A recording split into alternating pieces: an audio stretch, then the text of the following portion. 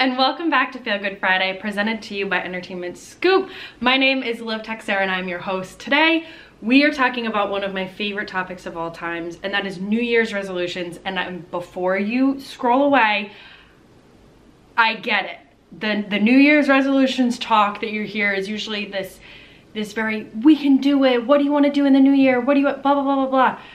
I am not that person. I really take a no bullshit approach to creating New Year's resolutions, things that you actually want to do. So the way that we do that is we actually break it down into 5 areas of your life that are the most important for everyone. These are 5 things that you need to make a resolution in each of these 5 things if you want to improve, if you want that area of your life to skyrocket or succeed.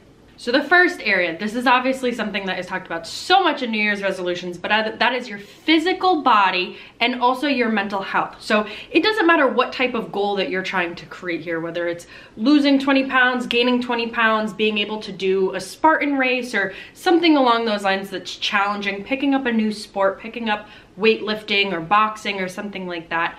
It doesn't matter if it's physical things or if it's mental things, but what we're focusing on here is bettering your life from a physical and mental standpoint, because they both coincide with each other and they contribute so much to your overall health and your happiness.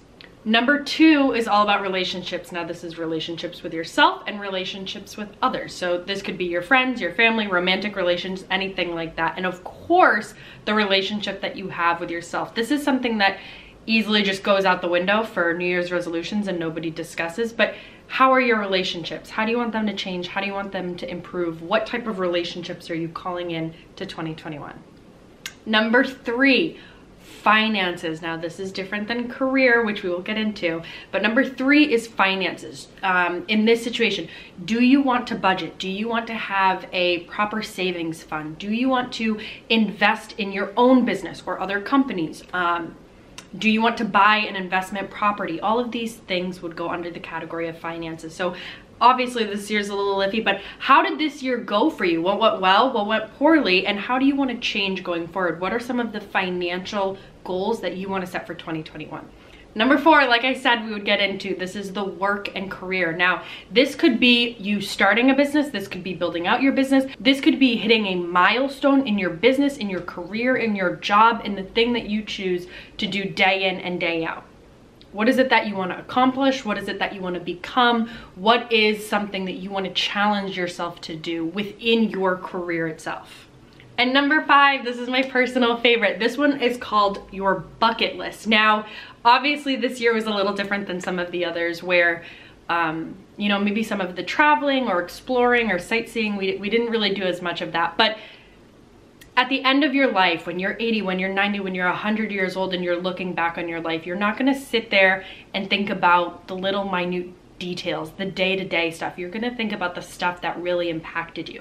So that's your friends, your family, and your experiences. So everybody's bucket list looks different, but the point here in incorporating this into your 2021 New Year's resolution is we just saw how quickly a year can go by. The entire 365 days just passed us. That was an entire year of living that we either lived to the fullest or we didn't, and there's nothing wrong with that. It's usually somewhere in between. It's you know, it's all a balancing act. But the point going forward is, what are some of the big things that you want to see out of your 2021? Some of the things that when you're 80, 90, 100 years old, you'll look back and you'll say, thank God that I did that. Thank God that I made that move. Thank God that I made that friend. Thank God that I started that relationship. Thank God that I traveled to this place. Thank God that I finally went skydiving. Whatever the case may be, there's a million things that could be on your bucket list. But the point is, as much time as we have, we don't.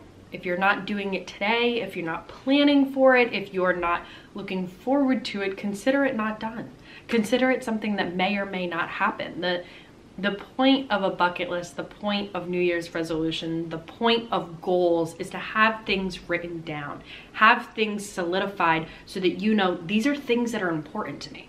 As we approach the new year, I'm sure that there's going to be so much talk about New Year's resolutions, and then we kind of know how they fall off. But the the biggest important piece of New Year's resolutions is you giving yourself time to realize what matters in your own life. What do you want out of your relationships, your friends, your family, your experiences, your relationship with yourself? What do you want out of your finances? What do you want your financial independence to look like? What do you want your career, your work, what you're giving to the world, what you're doing? What do you want that to look like? Your bucket list. What are some of the places you want to see in the world? What are some of the things that you want to do? The people you want to meet? That is what New Year's resolutions is actually all about. During this month of December, give yourself the time to reflect and figure out what's most important to you.